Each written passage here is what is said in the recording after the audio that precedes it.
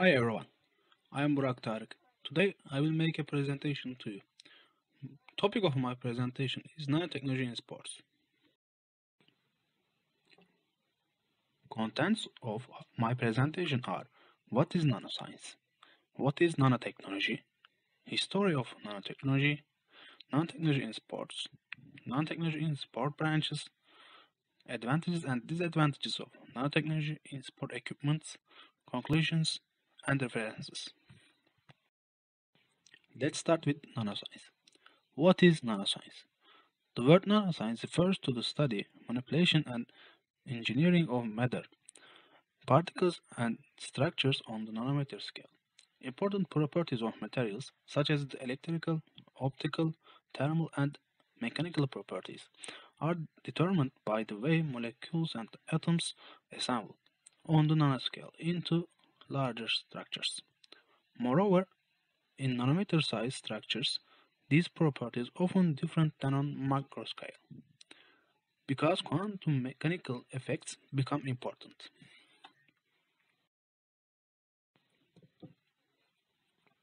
What is nanotechnology?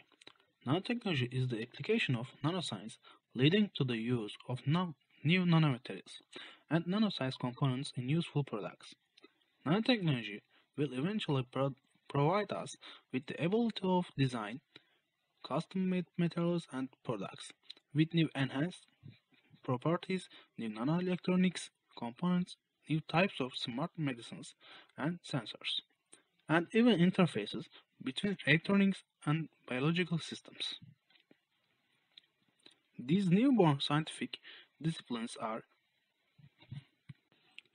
situated at the interface between physics, chemistry, material science, microelectronics, biochemistry, and biotechnology. Control of these disciplines therefore requires an academic and multidisciplinary scientific education.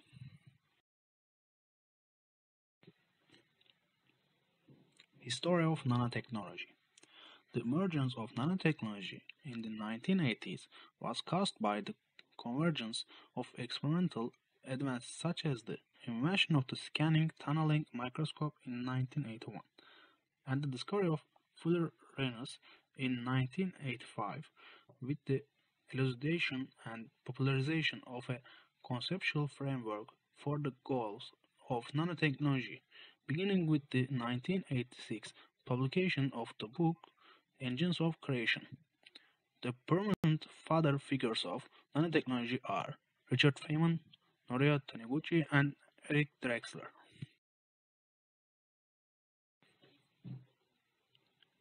Richard Feynman. The American physicist Richard Feynman lectured "There is plenty of room at the bottom" at an American Physical Society meeting at Caltech on December 29 in 1959, which is often held to have provided inspiration for the field of nanotechnology. Feynman had described a process by which the ability to manipulate individual atoms and molecules might be developed, using one set of precise tools to build and operate another proportionally smaller set, so on down to the needed scale. In the course of this, he noted scaling issues would arise from the changing magnitude of various physical phenomena. Gravity would become less important, surface tension, and van der Waals attraction would become more important.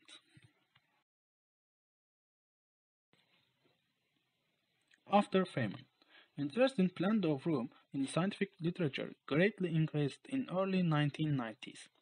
This is probably because the term nanotechnology gained serious attention just before that time, following its use by Eric Drexler in his 1986 book Engines of Creation: The Coming Era of Nanotechnology, which took the Feynman concept of a billion tiny factories and added the idea that they could make more copies of themselves via computer control instead of control by a human operator.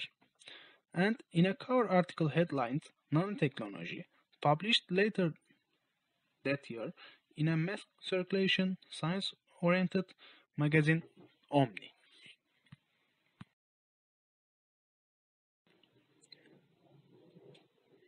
Norio Taniguchi. The Japanese scientist called Norio Taniguchi of Tokyo University of Science was first to use the term nanotechnology in a 1974 conference to describe semiconductor processes such as thin film deposition and ion beam milling exhibiting characteristic control on the order of a nanometer. His definition was nanotechnology mainly consists of the processing of separation, consolidation, and deformation of materials by one atom or one molecule. However, the term was not used again until 1981 when Eric Drexler, who was unaware of Taniguchi's prior use of the term, published his first paper on nanotechnology in 1981.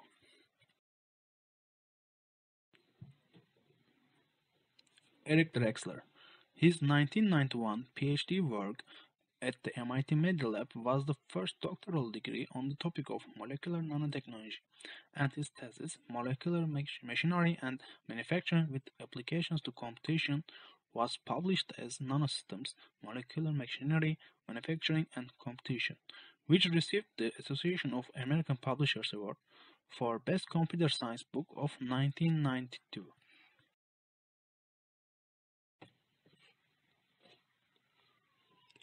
After the history of nanotechnology, I will talk about topic of my presentation, nanotechnology in sports.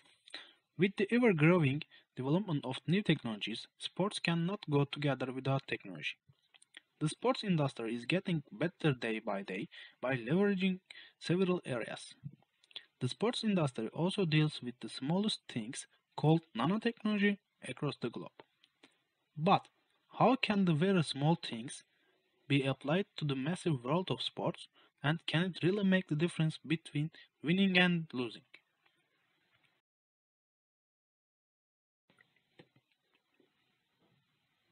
With the advent of nanotechnology in the sports industry, there has been the benefit of reducing the equipment weight and amplifying efficiency. Nanotechnology has fetched more sturdiness, potency, and lightweight at the same time, making athletes feel comfy, safer, less prone to injuries, and agile than the prior. Equipment such as tennis or badminton rackets, racing bicycles, golf balls, baseball bats, archery arrows, skis, hockey sticks, fly fishing routes, and so on are few of the sports equipment that enhance their performance with the advent of nanotechnology in the sports industry.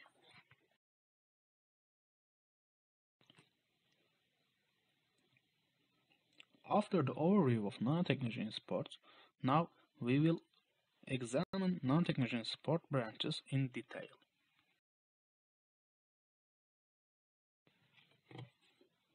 First branch of sport is tennis.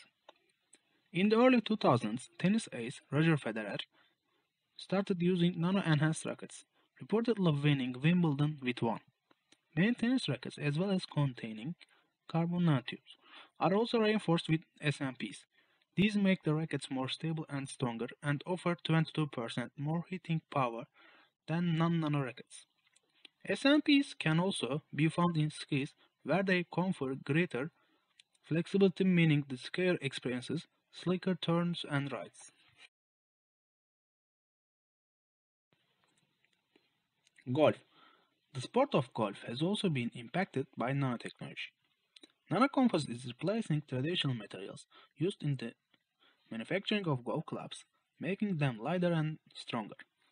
For example, nanomaterials are used to increase the power and accuracy of the club by lowering its weight and center of gravity. Golf balls have also been modified. Applying new materials has allowed the ball to fly along a much stronger path and avoid an uneven spin.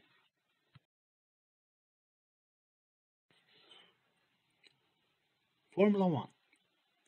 In Formula One racing, where winning the race depends on the weight of the car, the tires used, and the weather conditions, nanocomposites can play an important role. They have been incorporated into the car body, making it lightweight and hard-wearing, necessary when spending ground attack at over 300 mph, and smart particles can fill the gaps between the paint molecules and the metal, helping the car to go up to 37 mph faster. But that's not the only role nanotechnology has in F1. Nanofibers can be found in the brakes and nanoparticles in lubricants to reduce wear and tear.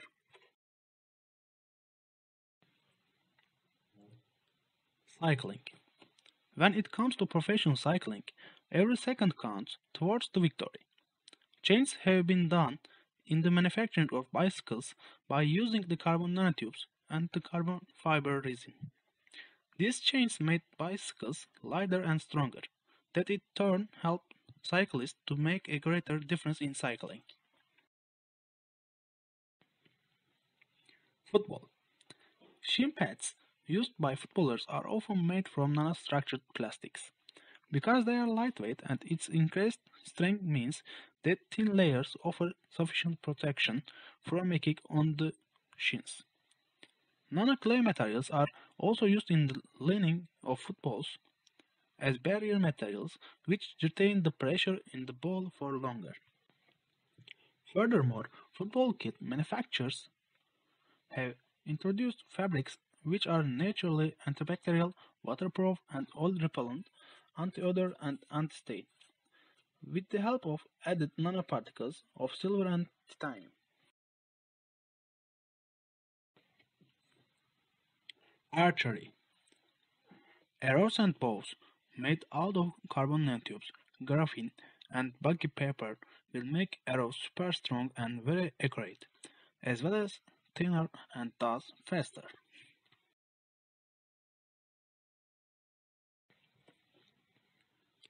Advantages of nanotechnology in sport equipments are enhanced durability and strength to weight ratio, reduced friction and weight, increased hardness, wear resistance, and resiliency.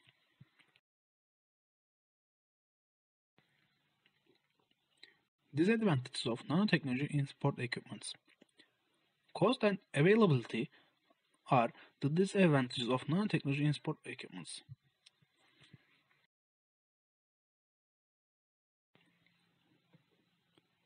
Finally, I want to talk about conclusions.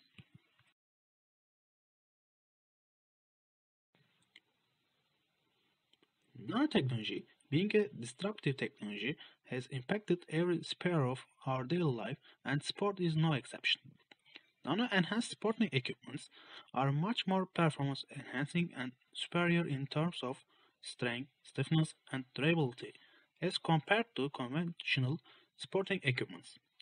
Various companies are coming up with more innovative ideas to implement nanotechnology for improving sports equipment even further.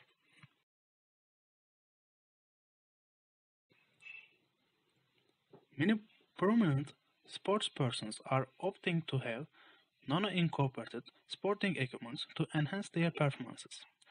However, being an expensive technology, nano-enhanced sporting equipment cannot be afforded by each and every sportsperson, and unless each component athlete is given the same sporting equipment, it will be unfair and difficult to judge the natural sporting ability and human strength.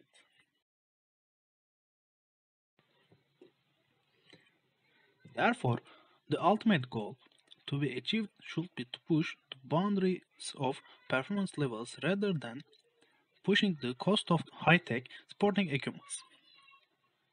Also, in order to address the possible toxicity issues related to nano-enhanced sporting equipment, a proper monitoring of their manufacturing processes, period of use, and disposal is needed to prohibit the release of nanoparticles due to degradation or any other reason.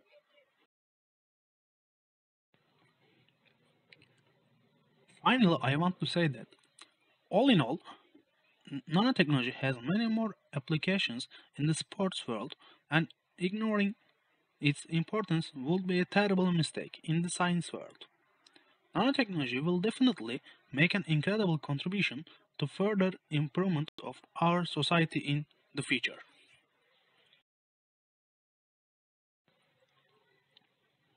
These are my references.